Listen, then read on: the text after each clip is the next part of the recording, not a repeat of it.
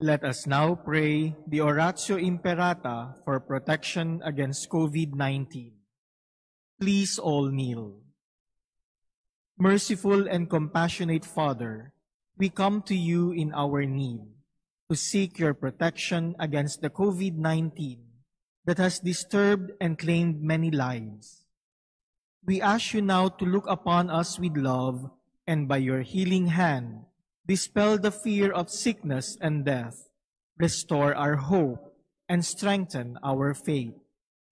We pray that you guide the people tasked to find cures for this disease and to stem its transmission. We thank you for the vaccines developed, made possible by your guiding hands. Bless our efforts to use these vaccines to end the pandemic in our country. We pray for our health workers that they may minister to the sick with competence and compassion. Grant them health in mind and body, strength in their commitment, protection from the disease. We pray for those afflicted. May they be restored to health. Protect those who care for them. Grant eternal rest to those who have died. Give us the grace in these trying times to work for the good of all and to help those in need. May our concern and compassion for each other see us through this crisis and lead us to conversion and holiness.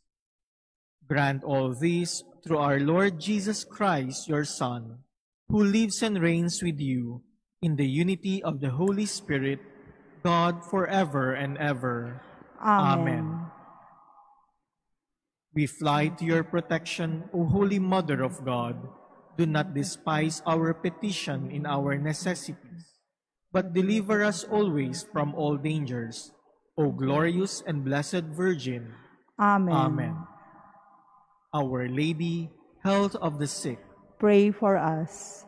Saint Joseph, Pray for us. Saint Raphael the Archangel, Pray for us.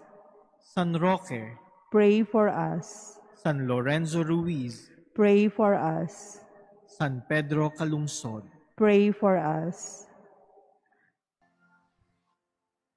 In the name of the Father, and of the Son, and of the Holy Spirit. Amen. The Lord be with you. And with your spirit. My dear brothers and sisters, let us begin this Holy Eucharist by humbly acknowledging our sins, by begging God's forgiveness, and by entrusting ourselves to God's merciful love.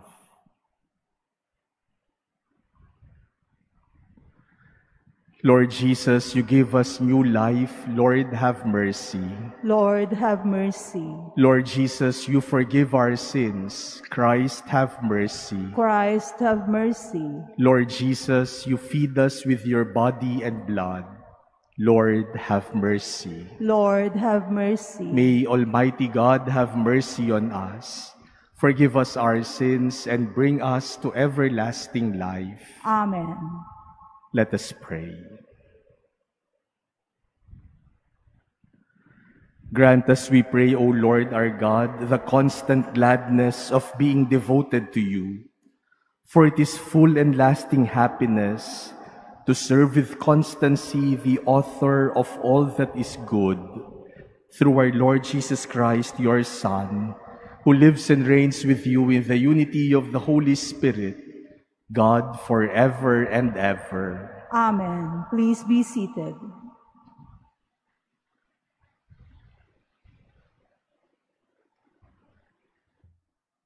A reading from the beginning of the book of Revelation. The revelation of Jesus Christ, which God gave to him to show his servants what must happen soon. He made it known by sending his angel to his servant John, who gives witness to the word of God and to the testimony of Jesus Christ by reporting what he saw. Blessed is the one who reads aloud, and blessed are those who listen to this prophetic message and heed what is written in it, for the appointed time is near. John, to the 7 churches in Asia, grace to you and peace from him who is, and who was, and who is to come, and from the 7 spirits before his throne.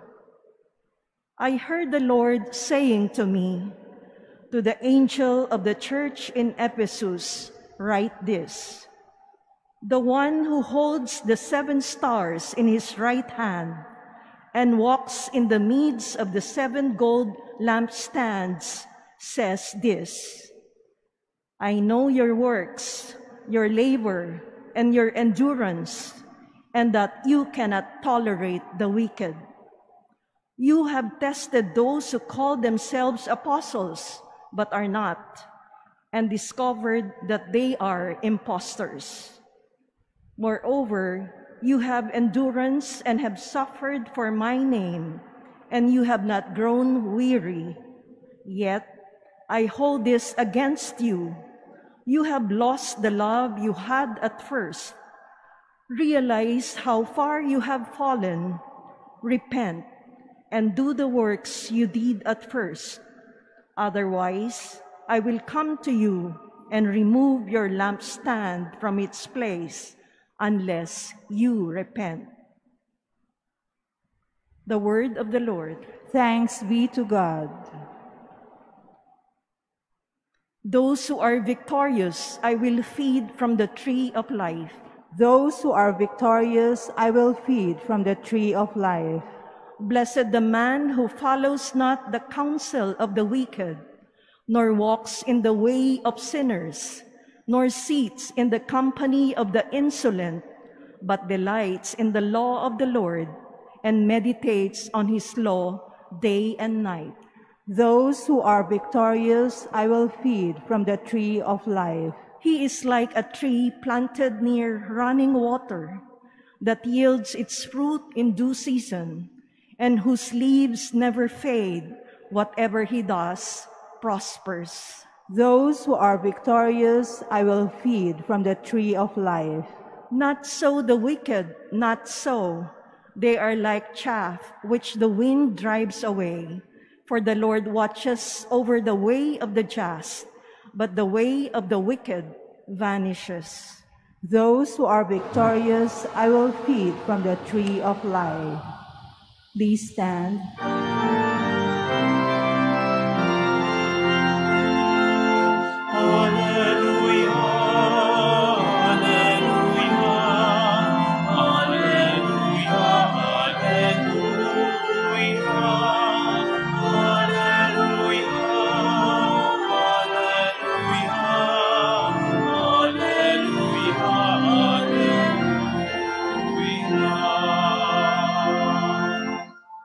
I am the light of the world, says the Lord. Whoever follows me will have the light of life.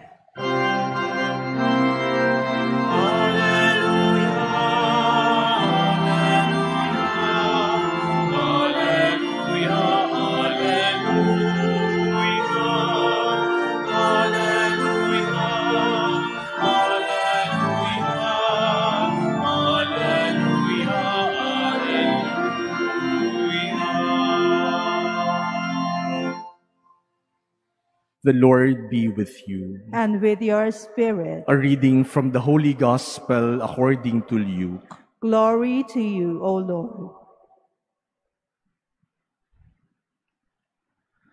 As Jesus approached Jericho, a blind man was sitting by the roadside begging, and hearing a crowd going by, he inquired what was happening. They told him, Jesus of Nazareth is passing by. He shouted, Jesus, Son of David, have pity on me. The people walking in front rebuked him, telling him to be silent. But he kept calling out all the more, Son of David, have pity on me. Jesus stopped and ordered that he be brought to him. And when he came near, Jesus asked him, What do you want me to do for you? He replied, Lord, please let me see." Jesus told him, "Have sight, your faith has saved you." He immediately received his sight and followed him, giving glory to God. When they saw this, all the people gave praise to God. The Gospel of the Lord. Praise to you, Lord Jesus Christ. Please be seated. My dear brothers and sisters, we should admire the perseverance and enthusiasm showed by the blind man in our gospel today. When he was told that Jesus was passing by, he shouted, "Jesus, Son of David, have pity on me." And because probably he was causing some commotion, people told him to be quiet. People tried to silence him. But the more that he was told to be quiet, the more he shouted, "Jesus, Son of David, have pity on me." And because of his strong desire to be healed, because of his perseverance despite the people telling him to keep quiet, and because of his enthusiasm to see Jesus, he caught the attention of Jesus. And Jesus granted his request. He was healed. He was able to see. But after getting what he wanted, he did not just leave. According to our gospel, he followed Jesus. He became a disciple. Here is a man full of zeal, full of enthusiasm, full of passion for Jesus. For our first reading today, we heard from the beginning of the book of Revelation, the last book of the Bible. And in our first reading, we heard how the church at Ephesus was being criticized because they started out full of passion for the Lord. Some of them were even persecuted because of their faith in Jesus. But later, they lost their enthusiasm. Their passion for Jesus wavered. And so according to our first reading today, the Lord said to the church in Ephesus, "I hold this against you. You have lost the love you had at the beginning. You were full of love at the beginning. But what happened? Why did you lose that love? Why did that love change? Why did that love waver?" My dear brothers and sisters, many times we are like the people of the church in Ephesus.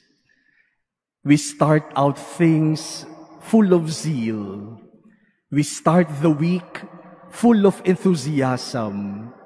We start our day full of passion. And yet, somewhere along the way, things change. We become cold, apathetic, and passive. Sa simula, punong-puno ng magagandang pangarap, pero sa bandang huli, nawawala. Kapag ikinakasal ang mag-asawa, ang daming magagandang bagay, punong-puno ng pag-ibig sa isa't isa. Pero sa paglipas ng panahon, nagbabago ang pag-ibig, nagbabago ang tingin sa isa't isa. Sinisimulan natin ng linggo na puno ng idealism. Ito yung mga dapat kong ma-accomplish sa araw na ito. Ito yung dapat kong matapos sa linggong ito. Pero sa kalagitnaan ng linggo, nagbabago tayo, nagbabago ang ating pakiramdam, nawawala ang ating enthusiasm. Kaya sa pagtatapos ng linggo, yung mga dapat na gusto natin sanang matapos, hindi rin natin nagawa. We start out full of idealism, but we end in pessimism. My dear brothers and sisters, as we start a new week, as we face the challenges of this week, as we face our different endeavors this week, let us ask the Lord that we may be full of zeal, we may be full of passion and enthusiasm. May the love that we had at the beginning never waver until the end. May the same degree of passion that we have at the beginning remain the same until the very end. May God grant us the passion, the fire for living, the fire to serve others, and the fire to love Him.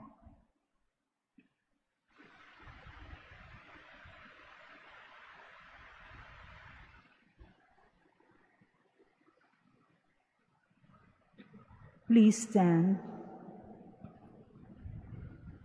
We ask God our Father to open our eyes so that we may clearly see His path and follow Him wholeheartedly.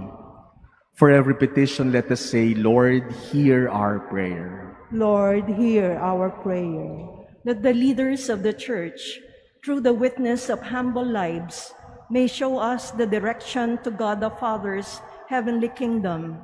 Let us pray to the Lord. Lord, hear our prayer. That through our acts of kindness, we may always seek out those who are despised, rejected, or unloved in our society.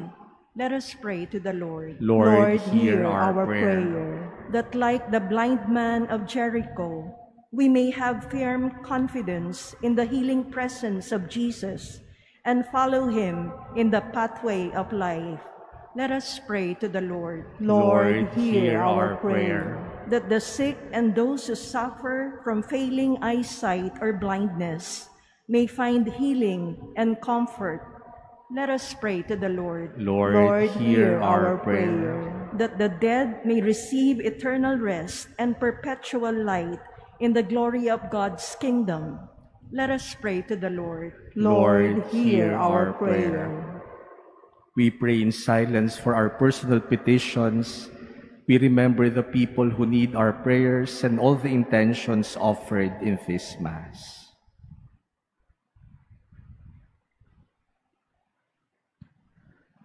Father in heaven, fill us with your love and dispel the darkness from our lives, so that we may work in the light of Christ, your Son, who lives and reigns with you, now and forever. Amen. Please be seated.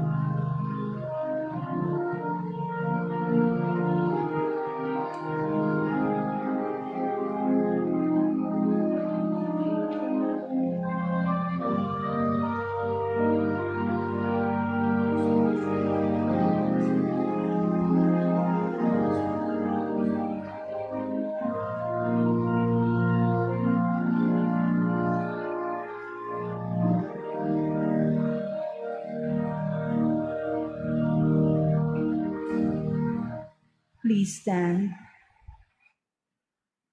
Pray, brothers and sisters, that my sacrifice and yours may become acceptable to God, the Almighty Father. May the Lord accept the sacrifice at your hands for the praise and glory of his name, for our good and the good of all his holy church. Grant, O Lord, we pray, that what we offer in the sight of your majesty may obtain for us the grace of being devoted to you and gain us the prize of everlasting happiness. Through Christ our Lord. Amen. The Lord be with you. And with your spirit. Lift up your hearts. We lift them up to the Lord. Let us give thanks to the Lord our God. It is right and just. It is truly right and just, our duty and our salvation, always and everywhere to give you thanks, Lord, Holy Father, Almighty and eternal God, through Christ our Lord. His death we celebrate in love. His resurrection we confess with living faith.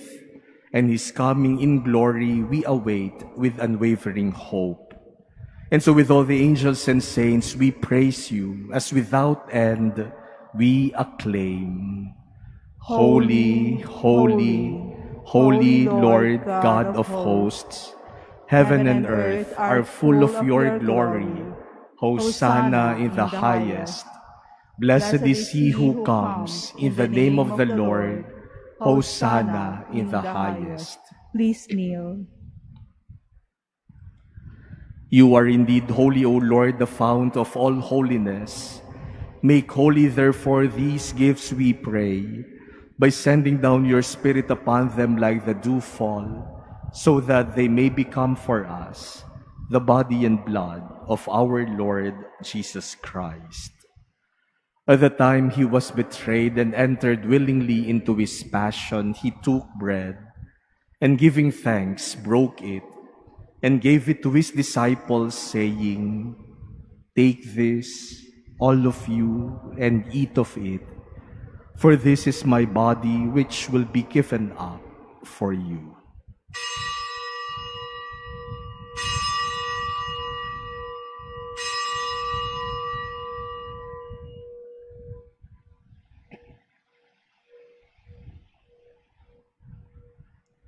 In a similar way, when supper was ended, he took the chalice, and once more giving thanks, he gave it to his disciples, saying, "Take this, all of you, and drink from it, for this is the chalice of my blood, the blood of the new and eternal covenant, which will be poured out for you and for many for the forgiveness of sins. Do this in memory of me."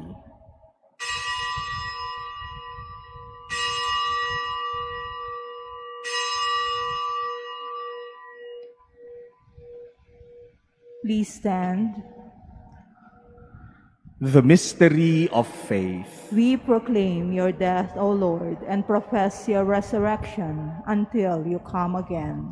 Therefore, as we celebrate the memorial of his death and resurrection, we offer you, Lord, the bread of life and the chalice of salvation, giving thanks that you have held us worthy to be in your presence and minister to you. Humbly we pray that partaking of the body and blood of Christ, we may be gathered into one by the Holy Spirit. Remember, Lord, your church spread throughout the world, and bring her to the fullness of charity, together with Francis our Pope and Jose our Bishop and all the clergy. Remember also our brothers and sisters who have fallen asleep in the hope of the resurrection, and all who have died in your mercy. Welcome them into the light of your face. Have mercy on us all, we pray, that with the Blessed Virgin Mary, Mother of God, with Blessed Joseph, her spouse, with the blessed apostles and all the saints who have pleased you throughout the ages, we may merit to be co-heirs to eternal life, and may praise and glorify you through your Son, Jesus Christ. Through him, and with him, and in him, O God, Almighty Father, in the unity of the Holy Spirit, All glory and honor is yours forever and ever. Amen.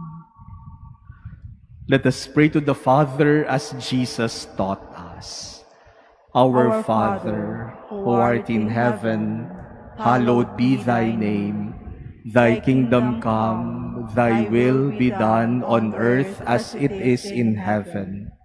Give us this day our daily bread, and forgive us our trespasses, as we forgive those who trespass against us. And lead us not into temptation, but deliver us from evil. Deliver us, Lord, we pray, from every evil. Graciously grant peace in our days, that by the help of your mercy we may be always free from sin and safe from all distress, as we await the blessed hope and the coming of our Savior, Jesus Christ. For the kingdom, the power, and the glory are yours, now and forever. Lord Jesus Christ, who said to your apostles, "Peace I leave you, my peace I give you," look not on our sins but on the faith of your church, and graciously grant her peace and unity in accordance with your will, who live and reign forever and ever. Amen. The peace of the Lord be with you always. And with your spirit. Let us offer each other the sign of peace.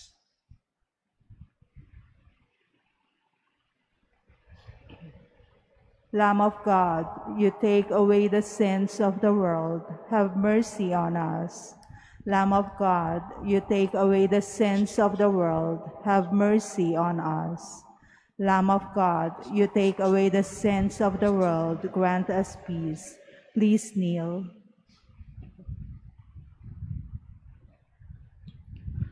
Behold Jesus, the Lamb of God. Behold him who takes away the sins of the world. Blessed are those called to the supper of the Lamb. Lord, I am not worthy that you should enter under my roof, but only say the word, and my soul shall be healed. The body of Christ. Amen.